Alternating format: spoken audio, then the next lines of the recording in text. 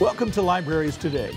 This program is intended to recognize and highlight the unexpected ways local libraries serve their communities today. I'm your host, Stan Howe.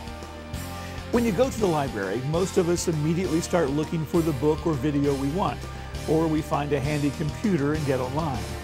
We don't worry about what it takes to make sure all of those books, DVDs, and PCs are available and in working order. We take it for granted. But there's a lot of work, mostly behind the scenes, that goes into preparing a modern public library for the visits from patrons each and every day. Who files and shelves the books? What's it like to work behind the circulation desk? What goes into the preparation for a summer reading program or story hour? Let's pay a visit to a library and take a peek behind the bookshelf and find out what it takes to get a library up and running every day. A day in the life of a library, in this case, the Greenbrier County Public Library.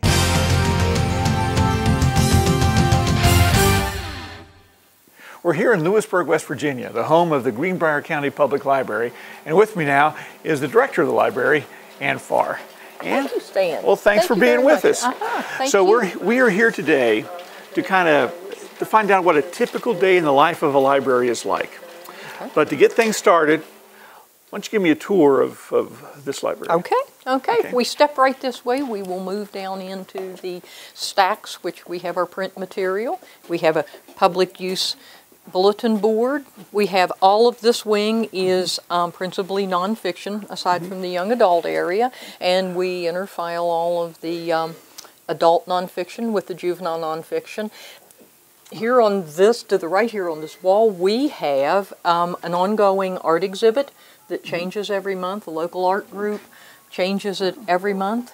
It's rotating. We have done it with them for probably the last 30 years, and it's a great addition for the community, and they manage it all for us. It's above our collection of DVDs, and as we move on, we have the assistant director's office, and she is busy cleaning up after story hour.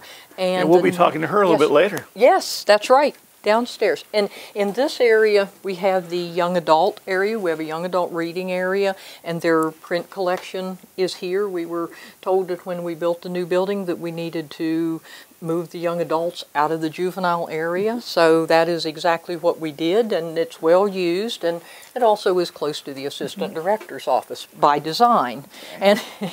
And as we move on, we have quiet areas in each corner of the library for the public. And we just missed, we had a computer class in this area that the library offers 1 hour segments of computer classes one-on-one rather than a group setting. It seems to work better.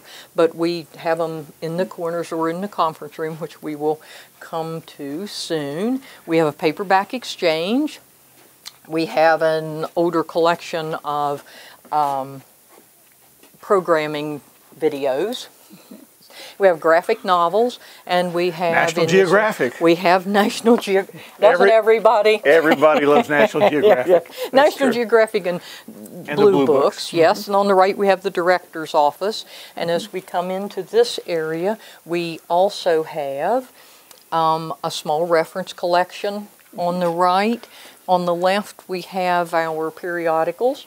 On the table, a jigsaw puzzle. Yes, we have a community jigsaw puzzle, and we keep one going for them year-round, and many people come into the area, use the computers, and then work on the jigsaw puzzle while they're here. It's a great community. As we go through the library, one of the things I know, one, it's a gorgeous library, and it's not very old. No, we are in our 10th year in this library, and we have enjoyed it. We went from a 2,500 square foot building to a 13,000 square foot building. So we moved into this area and we're pleasantly surprised we enjoyed it. But as we move on the right, we have a conference room, the Daywood Conference Room, and it is a beautiful room. It seats 9 people. It's designed for board meetings and very small groups. It can be booked. It's free of charge. And then we move on in this area into the hardback adult fiction, which is our largest circulating part of the library. And following this, we have a collection of books on CD. And then we will go right into the juvenile section, the children's section of the library. And it is a very well-used library. And then we will come over to, they have a small seating area. The children have their own computers. There's a small study bench for children.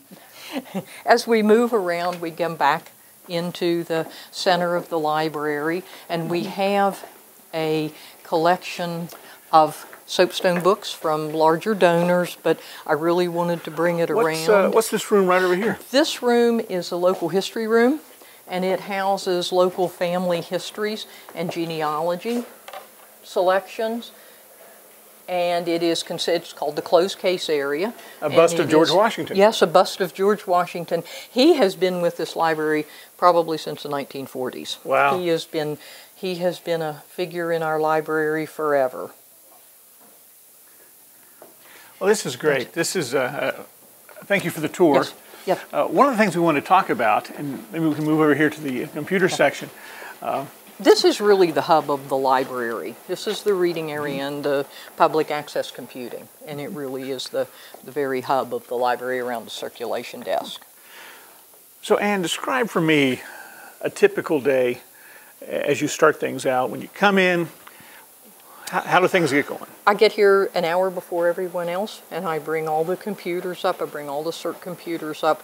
I straighten everything up to get ready for the public because they are typically here at 9 o'clock, and they definitely want in the door at 9 o'clock. So we want it to look good, and we make certain that everything is straightened and all the books are shelved.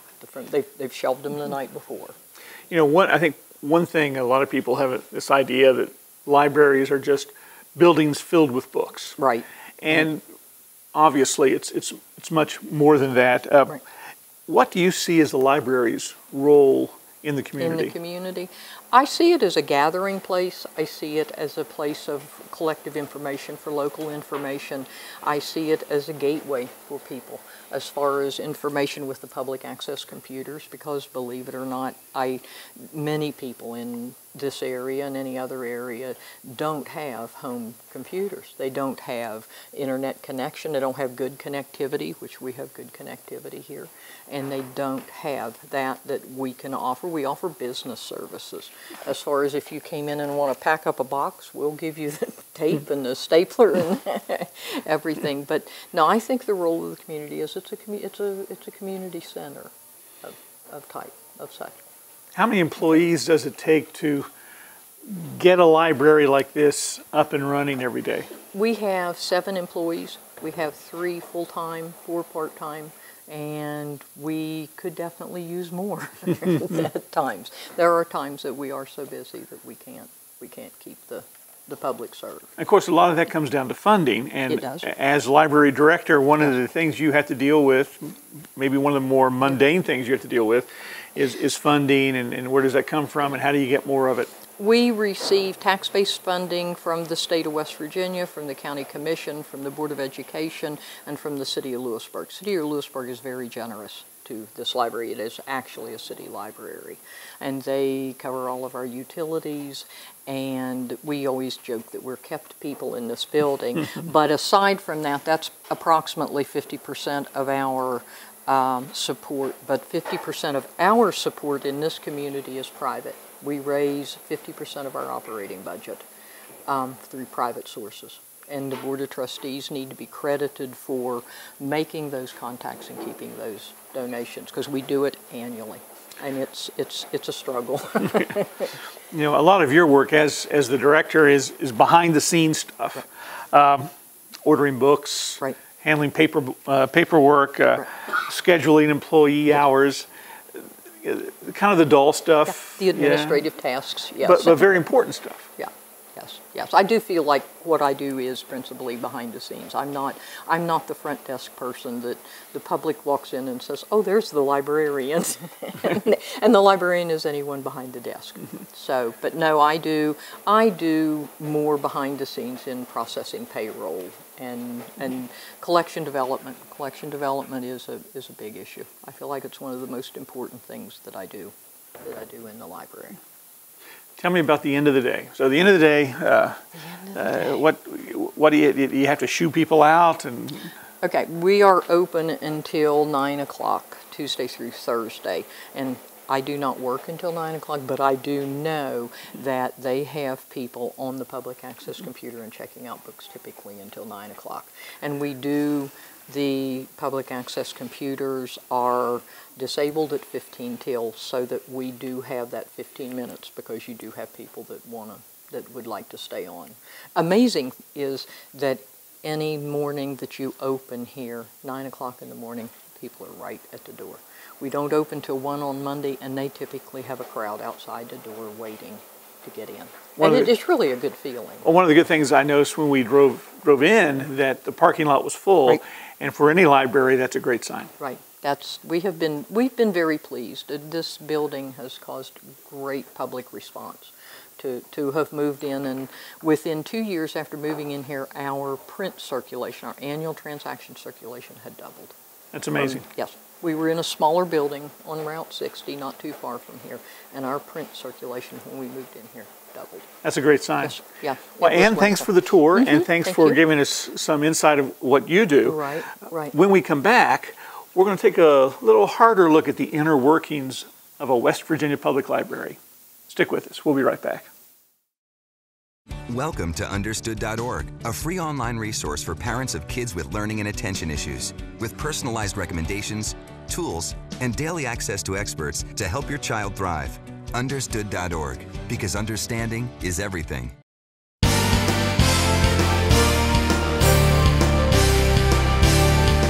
Back here at the Greenbrier County Public Library at the circulation desk. And with us now is Samantha Hale. Sam, thanks for joining with us. Thank you. We appreciate it. So, we've been talking about the inner workings of a library. And one of the things I kind of wanted to see from you, you're the most visible person in the library, right? People come in, they're going to see you right off the bat. So tell me about your job. What does it entail? My primary responsibility is providing patron services, especially in circulation. So any materials they need access to, both in print and online, or any other services like sending faxes, making copies, that sort of thing, that's who they come to. So that's my primary responsibility. So you and everybody else who's at the circulation desk, Yes. You guys really are the face of the library in many ways. Yes. Mm-hmm. When people call, they usually get one of us. So we're kind of their first contact. So the face and the voice of the library. Yes. Right. Okay. So library offers a wide range of services. Tell me about what they are. Well, we provide a wide variety of services. Mostly, it's going to be accessing materials in print and online. We have our library materials on the shelves. We also have online materials. One of our more popular resources is our Overdrive resources, the online ebooks and audiobooks that our patrons can access. We also do have databases that people can use to look for information, primarily research, for our students in the community. We also provide, kind of the clerical kinds of services, prints, copies, faxes, that sort of thing. If people have questions occasionally about local services, we can help direct them, and those sort of services. And right. Yes. Now this library is also connected to other libraries in the area, right? So, yes. So somebody can utilize this library and maybe another library nearby. Yes, and that actually happens quite a lot here. This library is connected via the Mountain Library Network, so their card actually works here and at any other library in that network. And actually we do cooperate with these libraries often, especially through interlibrary loan. If a patron wants a book that we don't actually have in our stacks here, they can fill out an interlibrary loan request and we can get it from one of our cooperating libraries. Almost everything that you guys provide requires a card. Yes, it does. A library card. So, yes. I'm a new person moving to Lewisburg. I need a library card. How does that process work? Well, we'd want you to have some form of ID with you, and preferably something with your current address. Even if you've just moved, if you have a piece of mail or something, so we can get a current address from you. That way we know how to get in contact with you. And then what we would have you do is actually fill out an application for a library card. and you would fill this out for us, and you can see it just asks for your basic contact information so that we can actually create an account for you in our system. So as you fill that out, usually what I like to tell patrons is if you want to go ahead and browse while after you've filled that out, while I'm entering the information in the system, then we'll put you in the system. How long a process is it? It depends. I mean, it doesn't take terribly long. I don't know, 5 or 10 minutes. And you can see we would bring up a new patron entry form and we would fill that into our system. And it has a variety of fields that kind of help us know what county you're in and what your address is, sort of the basics. Yes. So we would do that.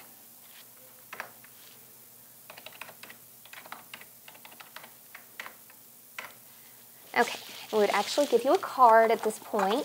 So we keep our supplies down here. We would scan your barcode number for your library card. If you had an email address, we do make this optional for our patrons because we can send emails when holds are available and that sort of thing, or courtesy notices. Okay, so once we have you entered in the system, we would actually be able to give you your card. We would have you sign it, and then that would be yours to keep. Okay. This would let you access any of the resources, print and online, in our system. Now, if you wanted to start using Overdrive, we would assign you a PIN number that you could then go ahead and change once you get into the account online. So once I get my card, so I have it. I have my card. Yes. So then, what do I do if I want to check out a book? Do I show it to you? How do I utilize You usually this? hand the card to me, and then I scan it. And then I take the items you want to check out, I scan those, I stamp them with the due date. I usually like to tell patrons when the due date is too, just in case. And then they're yours for the time that you have them to check out. Okay. Yes. So obviously, library card, critical to everything you guys do, and it's important for patrons to have one. Yes, it is. And the great thing is it's free. It's something everybody can have, and there's no age limit. You could be a little baby and have a library card. My 20-month-old has one. That's great. And I can also use this at some of the other libraries. You can use this at any Mountain Library Network library. Okay. So tell me about some of the other services you provide. So obviously you come to the library to check out books. Yes. You can get on the internet. Yes. You can check out DVDs. Yes. What other things do you provide the public? We do also provide programs for our public. Story Hour, we have different special programs throughout the year that are available to our patrons of all ages. And I mentioned earlier, we do have interlibrary loans, so that's another way to access materials. Okay, so a wide range of services. Yes. So I've got my new card, I've checked out a book, now I'm bringing a book back. Okay. So one of the important things, one of the things I don't realize, I realize that most people don't know, how does all this stuff get back on the shelf? So I returned a book after I've checked it out and enjoyed reading it. What do you do with it at that point? Where does it go? We usually take the book, we scan it, and then we usually put it back on one of these book carts over here, and then we go put it back in the collection. If for some reason a patron wanted to renew the book, which happens a lot, we can actually go ahead and renew it for them at that time. We take their library card, we renew the book, and then they can have it for an additional 2 weeks. Okay. You know, from the outside looking in, it seems a little complicated. Is it? Not really. I mean, there's a learning curve at any library, but really it's pretty basic, and it's all just about getting the items to the users. So. Well, Sam, we appreciate you taking the time and kind of showing us how things tick here at the library. Thank you. Thank you, and we'll be right back in just a moment. Every child is curious. George, look what I found. Turn their curiosity into a lifelong love of learning. Create a curious reader. This is super bedtime reading. Share a book together today. Visit read.gov.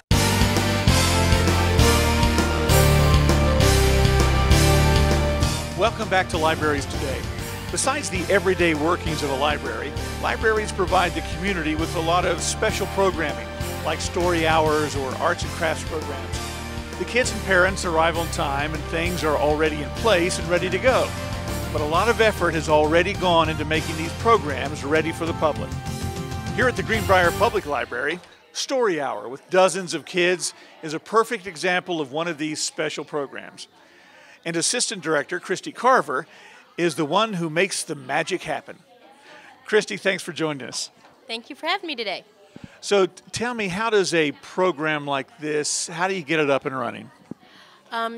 We've fortunately had a great background. The program's been in place for several years, and it really keeps going by word of mouth. We have repeat parents that bring children as they have more children. They come back. We start with planning. You find books that you love, and you want to share those books with the children. You come up with craft ideas or art ideas to go with that, and plan a whole theme around it, and then do a weekly activity. You make it weekly so that the parents can expect that you're going to be there every week. So every Thursday they know to come see us at the library. Well, I know it's more than a one-person show, so how many people take part in making this happen? We are fortunate here. We're well-staffed. So in our 3 to 5-year-old program, it's myself, and then our library aide, Joyce LaRue, helps me out. And we have 5 to 12 children weekly. Then we have a 2-year-old program, and we have Becky Tipton, one of the other library aides, who does that program for us. We try to do the same kind of program with each one, but we make it shorter for the 2-year-olds' attention spans. So we make it a half-an-hour program instead of an hour. So if it's a weekly program, how much time do you devote each week in preparation for it? Well, we start out by monthly planning a calendar to give the parents and deciding the themes, and then every week it probably takes 3 to 5 hours of choosing the activities in the books, copying and getting the crafts ready, and then actually cutting them for the children and getting them ready for them to just sit down and put them together. Do you do any advertising, traditional advertising? Is it just word of mouth? Mostly word of mouth, but we also have it on our website, and we list special activities on our Facebook page. But word of mouth is the best thing we do in this area. We have a growing population with the students at our West Virginia School of Osteopathic Medicine, and so lots of their spouses bring their children, and that word of mouth keeps it growing. But you do a lot more than other programs besides this one. Give me some examples of some of your other programs. We just finished up this week 2 Pinterest parties. We had a Pinterest party for adults on Tuesday night, where they came and brought a Pinterest dish and made a craft. We also had a children's Pinterest party yesterday where they decorated Christmas scenes on books. We have a Crazy 8s math club that are 8 weeks at a time for K2 or 3rd to 5th grade. We've had 3 seasons of that. We're getting ready for our 4th season in the spring. The children really love that. It's once a week. Let's see. Those are the main things we do. So it's not just kids programming, but you've got programs for adults as well. Yes, we do. We have a book club that Becky Tipton runs once a month. We have the Pinterest parties monthly now. We are doing an origami party today for teens and adults. So we're starting to branch out and do more adult programming. Now this program seems pretty popular. Well, what would you say is your most popular program, and why do you think that is? I would say it is the Story Hour program because it's weekly. It gives the children a chance to not only learn about books and literature and understand the importance of reading, they learn about the library, but the parents like this idea of giving them a chance to socialize and be with other children. And I think the parents enjoy socializing as much as the children do. Explain the process for parents and kids who are interested in a program like this. What's the process entail? What do they have to do to take part? In our library, you can call ahead and find out the schedules and the dates, and then when you come to our library, we have you sign up, register that day. It's not a set in stone, don't have to come every week. It's drop in. We never know from one week to the next how many we're going to get or which children will attend. I'm sure other libraries are similar, that you just need to call and find out when their programs are and what ages and times. So when you look at these programs that you've been running now for a few years, and there are a bunch of them, what is your goal? What are you trying to accomplish with these programs? I think keep creating the next generation of readers, to create a love of libraries, to give them early literacy skills so that when they get to school, they're prepared, more prepared. I'm also in Read Aloud West Virginia, and I know those words that these children hear are so important when they get to school. That's the toolbox that gives them all the information and words they would never maybe hear or say at home, or sometimes in these books. And so introducing them to the literature and literacy and all that. How important, in the overall scheme of things for this library, how important would you say that these special programs are? I think it's very important. I think it keeps reminding the parents of the importance of libraries, and that we are still important in a modern world, that we're not just all e-books and e-audiobooks, that we have a role for that, and we do provide those, but we also have a role to introduce words and picture books to the children and keep them going. And I think that will give us the next generation, hopefully, of those who help fund the libraries in the future.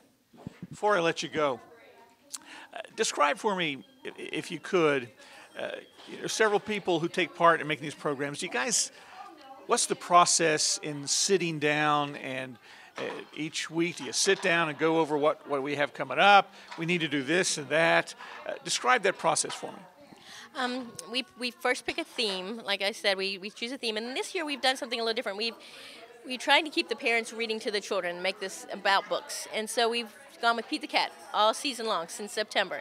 Every week we've almost had a Pete the Cat book, and our wall in the story hour room has all the shoes on it showing how many books they've read to their children. And so with that, we've gone with Pete the Cat themes. And once we sit down, Becky and I choose crafts, and then we figure out how to work with both groups, modify it. Then we spend the time copying it and figuring out, making a pattern or sample, and then we go from there and copy it, cut it. It takes 3 to 5 hours at least of staff time to get it all prepared weekly to get ready for this. And in all those plans, I guess the ultimate goal is when the parents and kids arrive that everything's in place and everything is ready to rock and roll. Yes. So I set them down after I read to them. We read stories first and maybe do a song or two. Once they're at the tables, we hand out the crafts. They're ready to go. I think you'll see some pictures of them coloring and gluing, and then they're having a snack and on their way to the rest of their day. And I think hopefully they're learning from the process, not just having a product at the end. We're hoping that the process is just as important.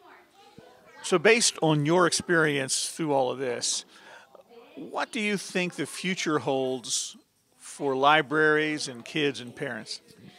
Hopefully these are creating traditions for these children to repeat when they become parents, that wherever they are, because a lot of them will not be in our area, they will be moving, they are still taking their children one day to a library. They're remembering the little things we've done, maybe a song we sang or a toy we played with or a game we did at the end, and that they will remember libraries fondly, and then that they will remember us in the future. Christy, thanks for spending some time with us, and we appreciate it. Thank you very much. As you can see, there's a lot that goes into making a library ready for the public every day. The work that happens behind the scenes is what determines how successful a library and its patrons will be.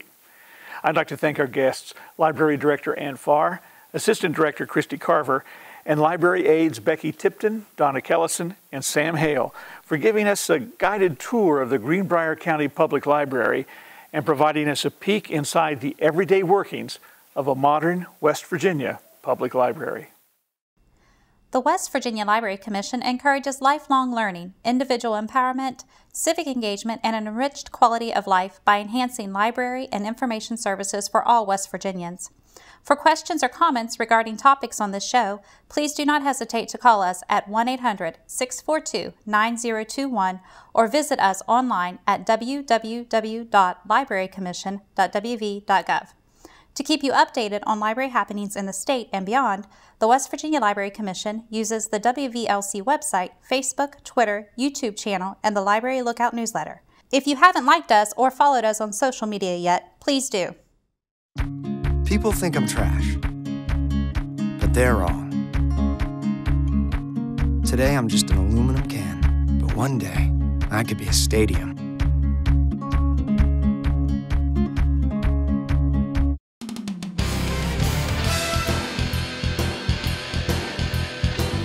I'm your host, Stan Howe. Thanks for watching. We'll see you next time on Libraries Today.